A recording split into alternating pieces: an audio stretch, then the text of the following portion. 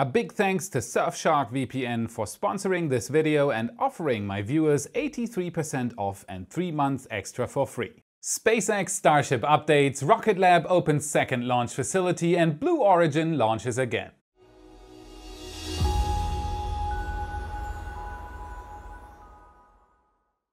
My name is Felix and I am your host for today's episode of What About It? And as always, there has been a lot going on in the space industry lately, so let's dive right in. Starship update. Prototyping a Starship, the way SpaceX is doing it right now, seems to be a bit of a back and forth. On one side of the construction site they're disassembling even the Nosecone right now, and on the other side they're producing first parts for the next generation. SpaceX has officially started disassembly of the Mach 1 Nosecone, so it's all back to square one for Mach 3. Apparently the whole design for Mach 1 was not good enough for pretty much anything except for an overpressurization test.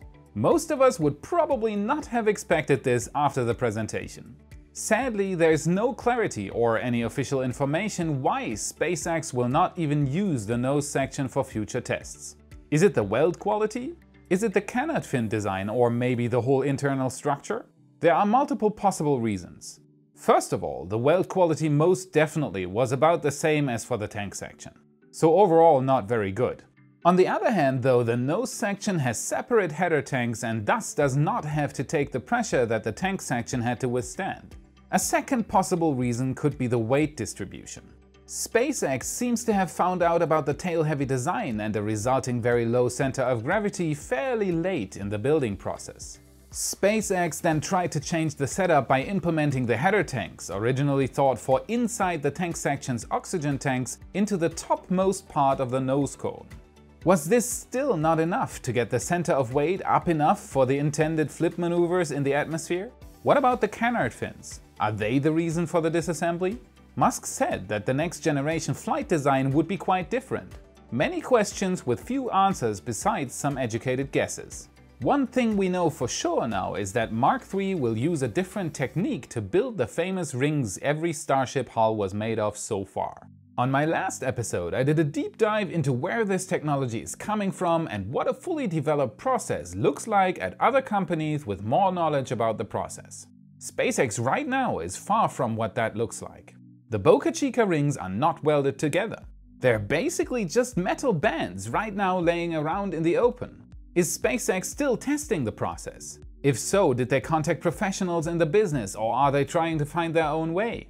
The Coco rings made with the coil building process were never used to actually build a hull. Rumor has it that this was due to all of them being slightly different sizes, resulting in unusable rings for construction. Are we seeing the same problem again? It feels like we're right in the middle between what seemed like a purpose-driven Mach 1 construction and a Mach 3 that has not really found a new way yet. SpaceX is still busy getting rid of the old ways and in the middle of preparing the new plan. What will it look like though? This is another of those new beginnings. Where on Mach 1, SpaceX used normal construction scaffolding to build out the internals of tank section and fairing, this structure presumably is a pre-built internal construction scaffolding specially made for Mach 3. This will most likely enable SpaceX to build internals quicker than on Mach 1. A dedicated structure and not an on-the-fly construction will be much better suited for the purpose if SpaceX has a solid plan of what the internals are going to be on the next generation Starship. No doubt, another lesson learned. And on we go. Another indicator for SpaceX seeming to go a more serious way with the next Starship generation. This very much looks more and more like a whole different story. The orbital launch facility. Even the sign on the fence suggests the real deal. And right next to it, the brand new landing site, never before used, sitting there like us, waiting for a new and worthy generation of Starship prototypes. Was it all too early? Too fast? Surely not. SpaceX must have learned a great deal on what not to do and what to do differently from now on. One of the biggest questions right now is when SpaceX will release a new and revised timeline. That would make the waiting process much easier. Keep in mind though that when SpaceX releases this new timeline, it will still just be a loose frame subject to change every day. That's the SpaceX way of prototyping. Build it fast, try it out and iterate. Rocketlabs opens up second launch facility. This episode could have also been called News That Barely Didn't Make It into the Last Episode. I talked about Rocketlabs, the Electron launcher, and that its reusability project is mainly focused on increasing launch frequency, and that Rocketlabs is right now in the process of building a new launch facility at the NASA Wallops Flight facility in Virginia. And on the evening of publishing the episode, Rocketlabs goes live on YouTube announcing that they're done building the facility and that first flights will be as early as the beginning of 2020. It took Rocketlabs roughly 10 months to build Launch Complex 2, and it will be a huge improvement for US small-sat customers. Rocketlabs has already launched 10 rockets out of the New Zealand-based Launch Complex 1, and this makes Electron the 4th most frequently flown launch vehicle in the world for 2019. This is a very impressive achievement for such a small company. With a flawless launch record and almost 50 satellites delivered into orbit, Rocketlabs is making its way up on the list though. The first launch from Launch Complex 2 will be a dedicated mission for the United States Air Force Space Test Program, set to launch early next year. Peter Beck said in the live announcement that Rocketlabs is honored to be able to launch out of Wallops, which has a long history in commercial flights. The commercial launch sector is growing steadily, with more and more companies successfully building a business in the space industry. Rocketlabs is just one of many. Blue Origin launches again. Where Rocketlabs is rather small but well established, Blue Origin is exactly the opposite. With a budget many magnitudes larger than Rocketlabs, they have yet to orbit the planet. On December 11th, Blue Origin launched their new Shepard rocket. NS12, as Blue Origin calls the launch, was this booster's 6th launch and the 9th commercial payload mission for Blue Origin.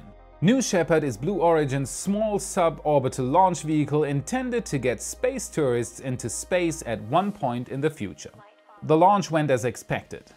The rocket reached above the Kármán line into space, separated itself from the capsule, and had a controlled descent, including a soft landing on the pad. The capsule did an equally flawless job again, deploying parachutes and touching down softly again after a total of 10 minutes and 16 seconds of flight. Blue Origin's new Shepard is out of its prototype phase by now. The rocket has not received any updates on its hardware for several flights now, and according to Blue Origin, only needs minimal refurbishment after each flight, making it an ideal candidate for space tourism. The current flights, even though they have payloads on board, mainly work as validation flights for the system. If you want to send humans into space on board a rocket, you have to have a very reliable launcher. So Blue Origin has to have as many launches as possible in the books before they can start boarding passengers. If you follow my episodes on a regular basis, you know that I cover their progress often and as much as I can. They are part of this ever-growing commercial launch provider team, and every member counts for our future in space. Because their work is so promising, SpaceX and all the other commercial launch providers are being watched 24/7. As a YouTuber, being watched is something I'm used to as well, but what about the moments I don't want to be watched? My new sponsor, Surfshark, might be the right solution for you if you want to drastically improve your online privacy and security with the click of a single button. The modern advertisement industry can be very intrusive and is bound by very few laws. They collect data on every move you make online. It's a bit like in a James Bond movie. Every phone you use, most emails you get, they are tapped. Surfshark ends this. Establish your own set of rules. With Surfshark, you can protect yourself from data theft, tracking, surveillance, and commercial targeting. By putting a VPN between you and the internet, all these streams of unauthorized data are cut, and other data streams are opened up for you. Ever noticed that Netflix has different movies for each country? Want to know what a baby Yoda is, but you're not from the US? Access should be a right, not a privilege. Surfshark gives you all the access you need.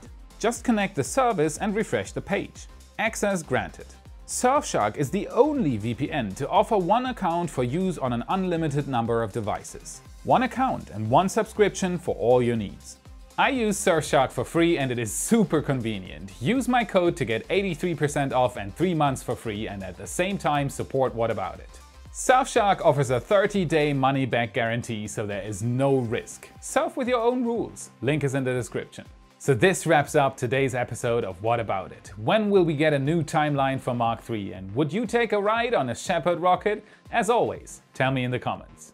Episode 59 finished. Researching, writing and editing until it's worth an upload. But every step is closely followed and helped with by my patrons. I could not have hoped for a better community in the inner circle, and I am super happy to have everybody of you on board with me on this crazy ride. Without my patrons, what you just saw would just not be possible. And as always, there are new members on the team. Everyone, please give a warm welcome to Leon Galanti, Thomas Scheer, Luke Barbaya and Aronius Maximus. You rock! Thank you for watching this episode of What About It? If you liked what you saw, remember to hit the like and the subscribe button because that helps the most. Feel free to hit me up on my Patreon page so I can get additional help in doing more and better content, as this gives me the time to focus on what I love doing the most, to give you the latest and greatest about space and science. I hope to see you on the next episode. Until then, have a great time. I talked about the Rocket Lab. I talked about the Rocket Lab on the last episode. Get to the chopper. Give these people air. Oops. That originally... Oh. Unusual rings. One of the biggest questions right now is when we will get a bigger Starship.